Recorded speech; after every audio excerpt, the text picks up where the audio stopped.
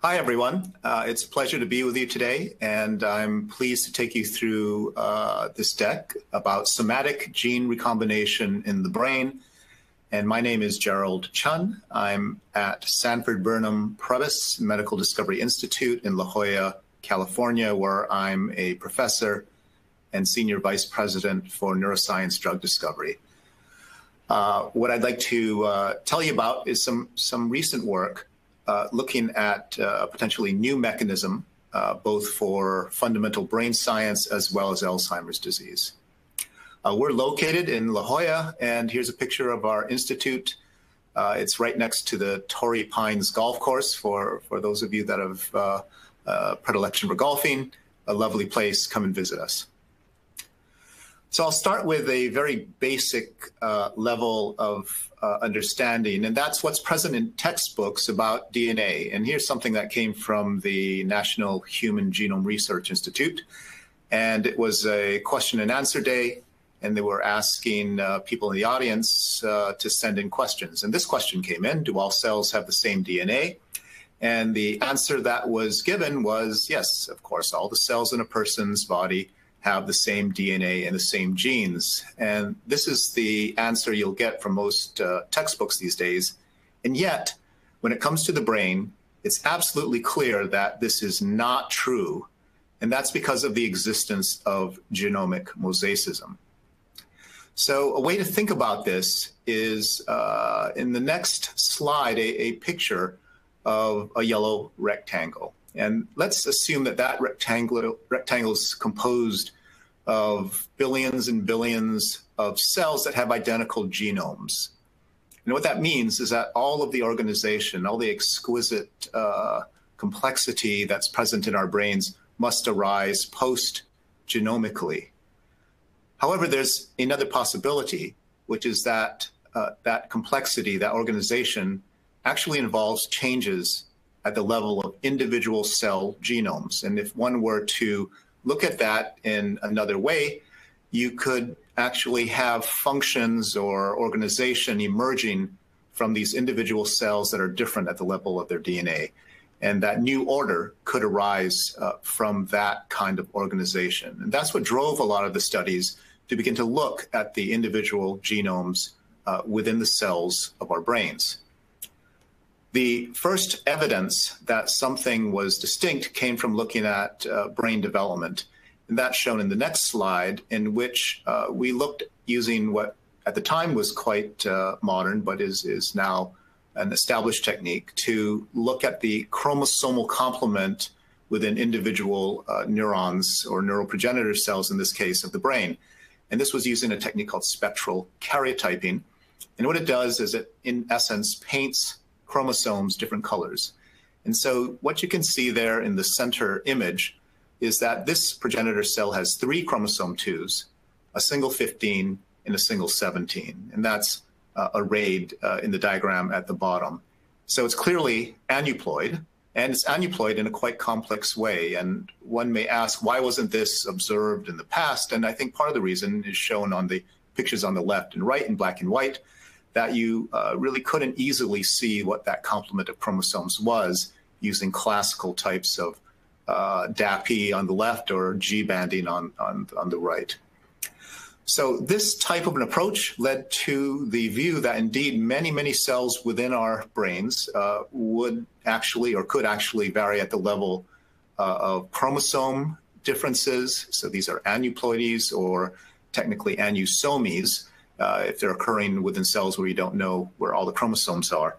And if one looks at where the field has moved in the last couple of decades or so, that's shown here in terms of forms of neural genomic mosaicism.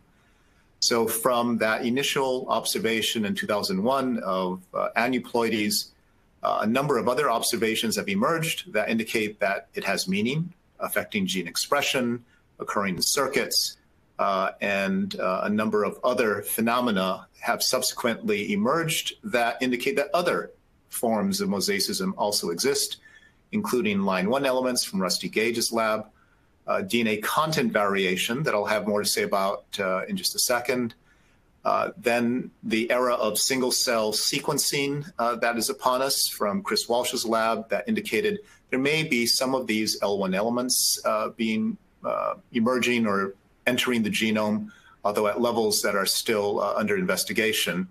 But single-cell sequencing has revealed copy number variations, or CNVs. That's indicated in the black there from work from both Rusty's lab and our own with Kun Zhang at UCSD. And then moving to single nucleotide variations, work from the Walsh lab as well as Kristen Baldwin at Scripps Research indicate that individual neurons can have quite an array of single nucleotide variations that can be identified.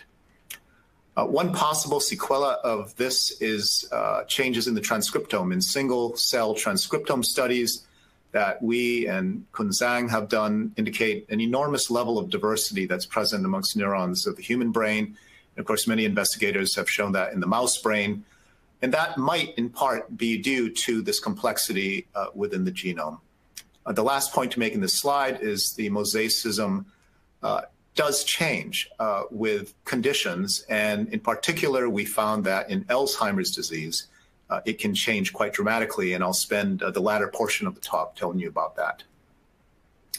So one of the techniques we've used to get a view of many, many different cells at one shot is simply to look at their DNA content. And the way to do that is to take individual cells and isolate their nuclei, which allows you to use a cell analyzer that employs fluorescence to look at DNA content after you've stained the DNA with any number of fluorescent dyes. So that's illustrated in a very simple way in the left and on the right. If you look at the writing there, DNA content analysis, the way these experiments are done is you put in your experimental sample, that's the big peak, and then you spike in a positive control, which are chicken erythrocyte nuclei, and then you can line up samples from different sources. So using this technique, we were able to assess changes within the brain. And I should add that this general technique is now widely used to look at everything from the genome to transcriptome in cells of the brain. So here we have an example of some of the data that emerged to reveal DNA content variation. And if you look on the far right, there are 3 samples in blue, green, red, and they've been overlaid. And so in each of A, B, and C, you can see chicken erythrocyte nuclei form a single peak. And these are all 3 experiments overlaid on each other, and they are basically the same. However, if you look at the samples from the cerebellum, there's a little bit at the base along the x-axis, a little bit of spread there. And what that indicates is some variation that's present along the x-axis, an indication of some DNA content changes. And that's even more dramatically seen in cells from what's labeled as frontal cortex, where you have that right shoulder. And if we move to D, you can see that that right shoulder is colored in magenta.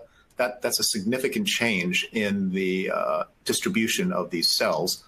And it's occurring amongst cells of the frontal cortex.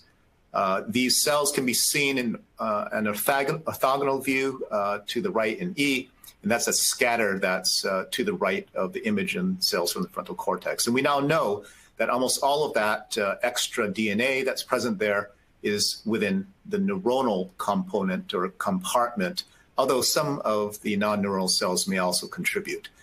The amounts that are gained are not subtle. It's some 250 million base pairs, or 250 megabases.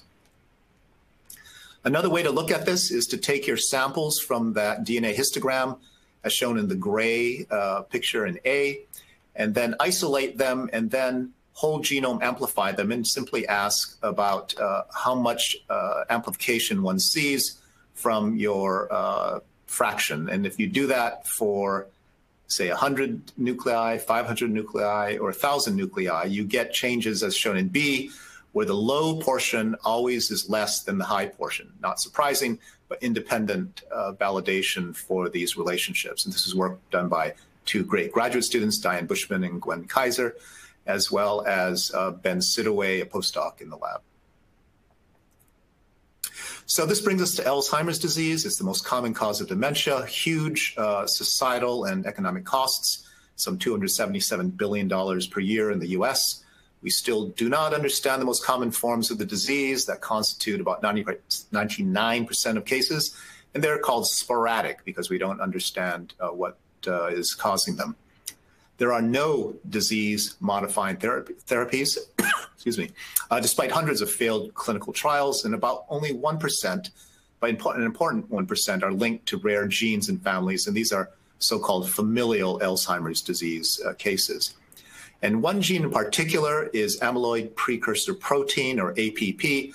This gene is pathogenic if it's mutated or present in 3 copies, as occurs in Down syndrome, where basically everyone gets Alzheimer's disease by the time they're about 40, or the neuropathology of Alzheimer's disease, or rare familial forms of APP duplication that also has 3 copies. All of those folks get Alzheimer's as well. So APP gains in copy number are extremely important in familial and in Down syndrome Alzheimer's. It's important that one has difficulty, or it might in some cases basically be impossible to detect these kinds of changes occurring within the brain if you're using standard ways of looking for human disease genes. And these are, of course, GWAS types of studies, genome-wide association studies, because you take cells from the periphery and you isolate their DNA and then you sequence them. And why? You're not actually interrogating cells from the brain itself. And if you have these large changes, say 250 million base pairs in a given cell, you won't be able to see them using these peripheral sources of DNA. So what does one see in the sporadic cases? And if you take cells from the prefrontal cortex, as we did, but now we're looking at Alzheimer's disease, we see even more increased DNA content variation. So what's shown in this slide are mosaically increased DCV in Alzheimer's disease neurons. And the gain is about 450 million base pairs over reference, or another 200 million base pairs over a non-disease case. And once again, you're looking at 3 different situations, the lymphocytes versus 2 Alzheimer's disease cases in red and blue. And if you look at the D for the cortical samples, you can see that there's an increase in the DNA content within those populations that's not seen within the cerebellum from the same individual. So this is something that shows regional variability as well. And once again, we have about a 450 million base pair increase over reference genomes. So what might this mean for Alzheimer's disease? Well, one is to ask the general question of how pervasive is this? And basically, if one looks at a population as shown here in F, you can see that there is a statistically significant increase as one goes from person to person. Each of those little diamonds is an individual brain, and cells from the cortex of those brains have more DNA. On average, you can see, or the means are indicated by the red bars, as compared to the other conditions that don't show the same increase. In G, H, and I are different ways of looking at the distributions of these cells, whereby, again, in the cortex, one sees more DNA and there's more variability in I, an indication that there's more going on within these populations. So if one asks the question of what this might do to Alzheimer's disease, a clear possibility is it might affect that APP gene, because it, as I mentioned earlier, increases in both Down syndrome with 3 copies, or those families that have 3 copies, in all of whom will get Alzheimer's disease. I should add right off the bat, there was no evidence for increased trisomy 21 in sporadic Alzheimer's disease. There is trisomy 21, interestingly enough, but it is not increased over non-disease controls. So we looked at this in a couple of different ways. In one way, we looked at it using a fluorescence-based technique that did not require polymerase amplification. And in the other, we looked at it using a single-cell quantitative PCR. So let's take a look at the fluorescence first. And this is the way we approached it, by using what are known as peptide nucleic acid probes. And these are used for telomere studies. We stick on a single fluor onto these probes, which can be hybridized against a given target. And we targeted a 3' and a 5' exon. So the 5' exon here is in the purple star, that's exon 3, and the 3' is the exon 14. And then we visualized them using structured illumination microscopy. And then we also tossed in a positive control, which was a telomere, which shows up in red. So you're going to see red and you're going to see green. And that's shown here in the next slide. Let's start on the far right. You can see a cell from a normal brain with all the red signals there. And one does not see the endogenous loci with this approach because we've thresholded it so that we don't see them. However, in the cell below it, you can see a green dot, and that green dot is an indication of a locus that has more than 2 copies, and in fact probably has several copies of APP. Is this indeed a good representation of what's going on? And if one looks at the quantitative PCR signals coming from these samples, this time not using brains, but using individual cells, as shown in A, you can see that out there on the far right of that, where there's a star, there's Alzheimer's disease cortex, that all of those little cells indicated by diamonds show increased copy number above what one would see under these other non-disease conditions or cerebellar conditions. So that's an indication that there are more copies, and in some cases as many as 12 copies were observed by qPCR. And right next to it is the histogram of fluorescence output that also shows a similar shape. So 2 independent techniques support this view. But there were a couple of interesting oddities, if you will. One was the morphology of these signals as shown in this slide, where you can see that the green dot, let's start at the very top, going from left to right. The little circle there indicates that there's more copies, but if you're simply adding more copies to the circle, you might expect it to stay a circle, but that's not what was observed. Some copies, like in the second 3, were kind of blobby, and at the very bottom, really blobby. So there's some real inhomogeneities in the signal. In fact, it looks as though some portions of it have increased signal over the other, as shown in the far right, that's showing the heat map with red being more signal.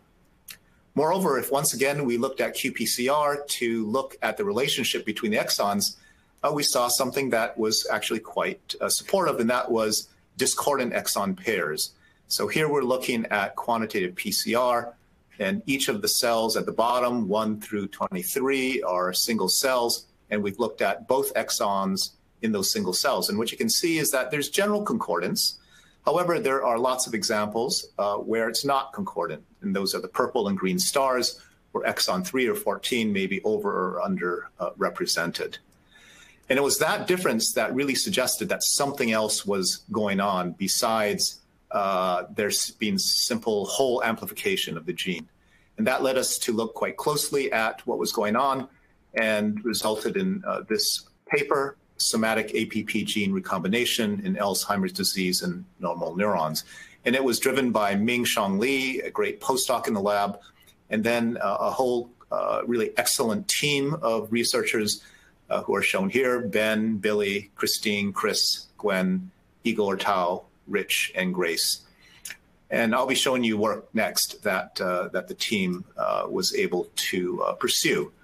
Now, part of having a team is that one can have people do things over and over again to make sure that we're not making mistakes. And in fact, as shown here in the next slide, this table, which is from the paper, indicates 9 distinct approaches that were reproducibly carried out in the lab that support what I'm about to tell you.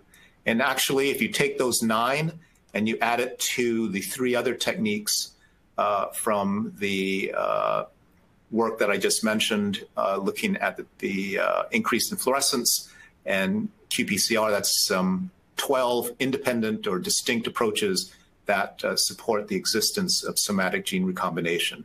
Just to underscore that there is reproducibility for these data. One may ask right off the bat, why didn't we just go ahead and sequence these single neurons? It seems like that technology exists, but in fact, it does not exist, and it's shown here. And the problem is that the coverage is very, very low for this type of sequencing experiment. So for example, in Rusty's 2013 paper, the coverage there was 0.013x. And today, even the best coverage is only about 0.1x for a single cell. And similarly, the resolution, generally somewhere in the ballpark of a number of megabases. Even the best current resolution is still only about half a megabase. And why does that matter? It's because the APP locus itself is only 0.3 megabases, 300 kilobases, and it probably requires something on the ballpark of about 400x coverage to see something. And thus, it's just not possible to identify the sorts of changes one might want to see using the standard types of sequencing technologies. So to get at it, we approached it in a couple of different ways. We looked at both RNA and DNA, but remember, this is a mosaic situation. And so rather than looking at a whole bucket of cells, we just looked at a few at a time in order to capture the diversity that might be present. So here's a general approach, first with RNA, and in other pictures, you'll see a DNA, just to distinguish what we're looking at. So here in the first set of figures, in A, we're looking at the brain, taking the neurons, taking their nuclei, and then carrying out reverse transcriptase PCR to look at their RNAs. And in the gel that's illustrated to the right in B, what you see are a bunch of bands that have little arrows on them, and there are other bands as well. Those are bands that are not supposed to be there. They're smaller than the predicted forms of the RNAs for APP. And those are illustrated, the expected types of bands are illustrated in D, E, and F. So D is the genomic locus, which then gets spliced to form a full length or so-called 770 variant. That turns out not to be expressed in brain because the brain has brain-specific forms that's shown in F, and there's a 751 and a 695 that lack certain exons. Turns out exon 8, exon 7 and 8, respectively. Those are what we expected to see. But all these little bands, what are they? So in C, we did an old-fashioned Southern blot with an internal probe to the primers, and it lit up. So that said, hey, maybe it's something interesting. We cloned them by standard methodologies and Sanger sequenced them. And what we found were a whole bunch of little truncated forms, and those are illustrated here. And the nomenclature is the RNA for the R, and then the exon 1, say /11 on the far right. And then they're just different numbers of varieties that we saw of that particular form. And these are truncated APP forms. They're characterized by having these cDNA-like portions. And in addition, they have these intra-exonic junctions that are joined via homology regions from one exon to the next within the exon. So it's not the exon-exon of a splice junction, but rather something that occurs within the exon itself. So all of these forms have not been previously reported. But of course, there's that horrible possibility that maybe this is some PCR artifact. So to get around that, we looked at a completely different bit of information. This is from a library made commercially by Pacific Biosciences using single molecular real-time sequencing. That's an important new technology, relatively new technology that allows one to look at single molecule sequence rather than requiring comparison to a reference. And what this showed is that the same types of intraexonic junctions and truncations were present in the messages of a completely independently derived library, arguing against any kind of an artifact. So where is this coming from? And as you might imagine, our bias was that it was coming from the genome itself. So we began to look at that. Let me add that I'll be showing you some pictures with varieties that show the 316 on the far right or 1617. These are some of the species that we sequenced, and we made specific probes against them. So here we are now in DNA. And we did exactly the same thing of taking a few cells and we PCR'd, but this time no reverse transcriptase. So we're looking at genomic DNA. And there's a gel there on the right. And once again, you see small bands. These small bands are not supposed to be there, but they were consistent with the RNA. Note that there's one group there. It says SAD3, and there's some smears in there. I'm going to come back to those smears in just a second. In addition, we carried out DNA in situ hybridization using probes that allow you to see actual genes, but using in situ hybridization. Very, very importantly, we could do this using the sense strand, not the antisense as one uses for RNA in situ hybridization. And so this allowed us to help differentiate it from RNA.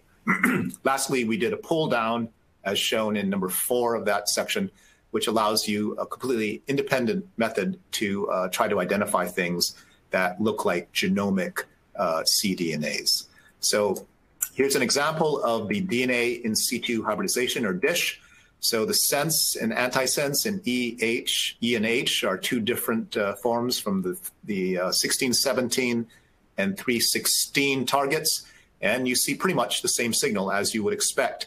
And especially the sense strand is showing it an indication that it's not RNA, it's in the DNA, and that's supported in KNM, where we restriction endonuclease destroyed the target sequence.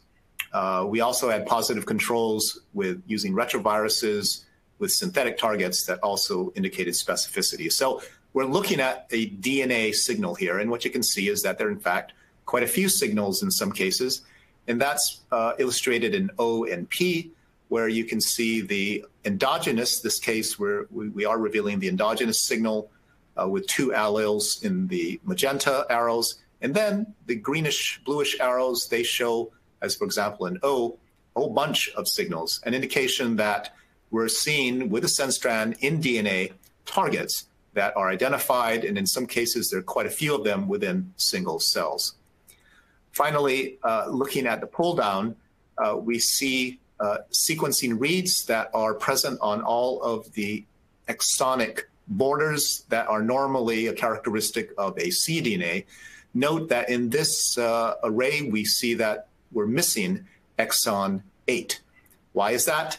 It's an indication, we believe, that there's a requirement for an RNA intermediate and that it then gets copied to produce the cDNA. And we refer to these within the genome as genomic cDNAs or gen cDNAs. So what about that smeargram that I show you in, just now? And that's illustrated here where we see the smearing. That's an indication that there may be quite a bit of diversity. So we use a different technique to look at this, and that is some of the same smart sequencing that I had mentioned. And if one looks at what came out of that analysis, we get what's shown in the next slide. And so the general approach is, once again, to take a few nuclei, to PCR in 2. We actually used a nested PCR. We got products in 3, and then we could put on our adapters and then sequence. And what this approach allows you to do is to sequence the same template over and over and over again. And as a result, you can get very high certainty sequencing scores, something on the order of 99.999999 certainty. And that's comparable to Sanger sequencing. And that allows you to see things that you might not be able to see with just a few passes of the polymerase. And here's what we saw. Looking at E on the right, it's a circle plot. And on the very outermost rim are the exons 1 through 18. And what you see immediately going into the center are the intraexonic junctions that are present, and then the dots that are present in a log score in the concentric circles that are an indication of deletions, insertions, and single nucleotide variations. And so non-disease brains do give you signal, but Alzheimer's disease brains give you a lot more signal, and that's shown on the far left, where we see lots and lots of dots. And those are of many different forms. And let me call your attention to the A beta region, that red streak, and then looking at the dots near that A beta region, you can see some with red around them. What are those? In the next slide, we can see what they are. They are, in fact, pathogenic mutations, the same as what are seen in familial disease, but now they're occurring in sporadic Alzheimer's disease, and they're absent from disease controls. So these are single nucleotide variations that are identical to the familial forms, but they're occurring in these pathogenic, occurring in sporadic Alzheimer's disease. The last thing to note here is that, in fact, there are many changes that are occurring within this population, particularly if one goes from H, we can see that there's a number of different forms. The black and the gray are in fact what one normally sees with splice variants, except they're in genomic DNA as compared to F, where we see there's a vast change in a loss of those black and gray and a replacement by other colors, an indication that there's a big shift in the different types of forms. As one looks at the relationship to Alzheimer's disease further, we can see that there's a marked increase in the Alzheimer's disease neuron signals as shown in A and quantified in B and also in D and E, such that we see a signal in neurons, but not the non-neuronal populations, and they're markedly increased in Alzheimer's disease. This is also supported by an animal model in which has been well studied called the J20 mouse. It too shows some of the same variants, even though it was not produced with these variant forms. That's shown in G. And the endogenous signal actually increases with time, as shown in I and J. And it only does so within the neuronal compartment. And this is a transgene driven by a neuron-specific promoter, an indication that transcription is in fact required for this process and that it changes over time, just as Alzheimer's disease requires time to manifest. Lastly, if one looks at the production of these genomic cDNAs, one can see that it requires at least 3 different components. One that I had mentioned earlier is gene transcription. The second is that DNA strand breakage is required. And the third, reverse transcriptase activity is required. I won't take you through all of the details here, but what I can say is that one can produce in cell lines these genomic cDNAs, although interestingly, their sequence is a little bit different than what's seen in the brain, perhaps an indication that there are other factors that are also involved, and that's shown in C. But in addition, if one looks at H in this picture, you can see we're looking at reverse transcriptase activity, and it does exist in the brain. That's important in that it's an indication that there's some endogenous source of reverse transcriptase activity that is yet to be determined. There are a good number of different aspects of genomic cDNAs that are noted here, and in the interest of time, I won't belabor it, other than to say that there are indeed a number of elements, novel elements that characterize these. Most prominently, they are the genomic cDNAs, and they require this combination of gene transcription, strand breakage, and reverse transcription. So one might ask, why does this matter? Well, one thing is that the brain really is a genomic mosaic, and it's at a mosaic at multiple levels with multiple different types of analyses, the most recent of which is somatic gene recombination. Secondly, one can look at this from the standpoint of molecular biology. And of course, we all know that DNA goes to RNA, goes to protein from Watson and Crick.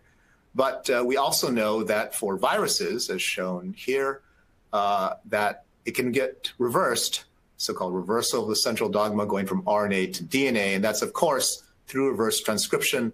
And that is a critical part of the retroviral life cycle, and most prominently for the retrovirus HIV. But now we can add genomic cDNAs to this, certainly for APP, and we believe for other genes as well. So this is a phenomenon that does that reverse process involving normal and modified cellular genes. In normal neurons, this appears to occur through this process, going from double-stranded DNAs to your pre-RNA that's spliced and copied, and then goes into the genome to form the genomic cDNA. And this might be important for taking activity-dependent recording of a gene, perhaps one that's preferred or modified, and allows you to strengthen connections by selecting for a given unspliced or previously spliced version of the gene that gives you particular selective capabilities. And it may be something underlying what's known as Hebbian plasticity or Hebbian synapse, neurons that fire together, wire together. Perhaps this contributes to that process. What about in Alzheimer's disease? Well, the same types of things can be going on, but we believe they go wild, they go awry. And if you look at the bottom of this process, you can see that it might hit specific genes or other genes, could generate thousands of new genes, which might explain clinical trial failures that look at only one molecular species, or could have adverse effects because of insertion, like some mobile elements do. But in addition, if the cycle is iterative and it goes round and round and round, then one would also have the problem of creating or encountering the sloppiness of the reverse transcriptase that produces more single nucleotide variations, which is exactly what we observe, some of which appear to be pathogenic in their similarity to familial disease. And that raises a really interesting possibility, because there is a disease that's being treated with reverse transcriptase inhibitors, HIV, through their combination antiretroviral therapies that include these reverse transcriptase inhibitors. So we can ask a couple of questions. Like, one is, what's the prevalence of Alzheimer's disease in general? Well, it's about 1 in 10 people age 65 years and older. And if you look at the number of people that have HIV and are of this age, there are about 120,000 of them now. So that would predict there'd be anywhere from, say, on we're average 10%, 12,000. If it's just 3%, 3,600. If it's 17%, 20,400. But anyway, thousands of cases. And so how many cases have appeared in the peer-reviewed literature? And in fact, in 2016, the first case. So one case has appeared thus far, and that was based on a positive amyloid PET scan. So that raises the possibility that perhaps there is some type of relationship that can be accessed now using FDA-approved reverse transcriptase inhibitors. And in fact, sort of independent analyses of insured databases is showing up similar types of trends. So we feel quite excited and optimistic that this may, in fact, be reachable in terms of what might be used for patients. And that's the last slide, is to iterate that there are no approved disease-modifying therapies for Alzheimer's disease, and these reverse transcriptase inhibitors are FDA approved for both HIV and hepatitis B, and so it's possible that they could be utilized. And in the US, there are options already on the books for non-approved agents. However, we're talking about approved agents that could be prescribed off-label. It's important to note that all of the different agents that are currently under investigation will not have the years of post-approval safety that these agents have until long after the current crop of Alzheimer's disease patients is gone. So there is the possibility that these agents could be used today. This leaves this final slide showing the different forms of mosaicism. Of course, the CNVs, the SNVs, the aneuploidies, and now we can add a gene recombination to that set. Exactly which form acts when is still an important thing to determine, but it raises the possibility that there's a lot more that can be understood both in the normal and diseased brain, and it suggests that there may be new therapeutics on the horizon for treating genes that are affected by somatic gene recombination, including FDA-approved reverse transcriptase inhibitors.